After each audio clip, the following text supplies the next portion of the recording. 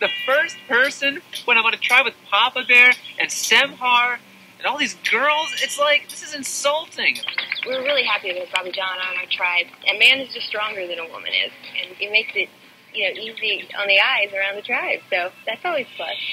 Rich, homosexual people tend to talk about their homosexuality all the time, and it's really annoying to me. I was big mouthing the whole time coming over here, but being with homosexuals and lesbians. And he was going to tell me he was queer then. Fat naked fag with $1 million is even funnier. We got an overweight, gay, naked man walking around, and no one seems to let it bother him. I don't know. The biggest problem we have is we got 2 cracks in water tubs. They're putting on damn beads on a necklace. Generation X. They're immature.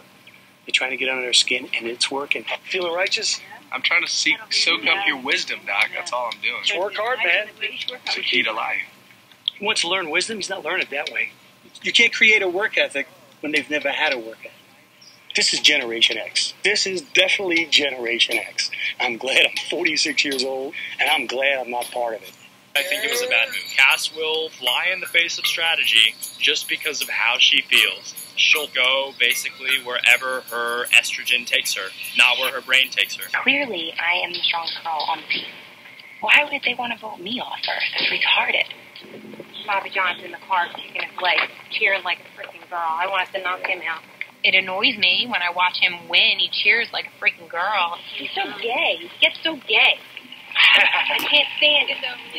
Right, get over it. Right? Okay, I gotta admit something, you guys, that I haven't admitted. I'm really a man. Oh, I know it! You gonna let me talk or what? Speak on. All right. You and your posse ran the tribe like it was a gang. When I first saw John, I thought he was a big-time queer. I really don't know. He seems kind of rough and tough over here, but he does all the cooking. So, I don't know. I won't be sleeping next to him tonight. Not the first night, anyway. Well, I think that's just the natural transition in life. Ladies in the kitchen and the men take care of business and do all the fishing. That resorts back to thousands and thousands of years. Like, it's right here, we're in the jungle. We're back in the good old days. And they naturally went to their duties, which is cooking and cleaning. And actually, I got some clothes I had them wash too. Let me go back and talk to the ladies. So now I'm starting to realize that I've got these sexy young men on my tribe. What's going on over there, Colby? You saw that? It was night 2.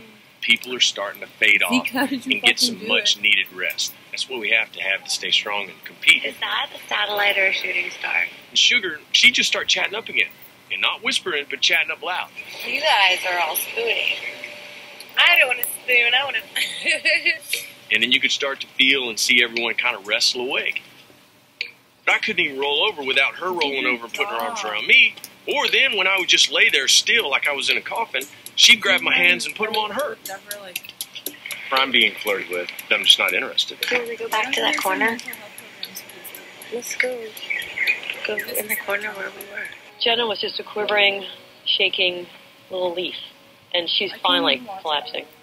Please get better soon. Like, Jeff Probst, I don't know what you're proud of at this point. Like, I used to fucking love your show, and then I looked like I was already on it. And people asked me if I just got off Survivor. So, as a fucking Survivor, you don't know anything about surviving, bro.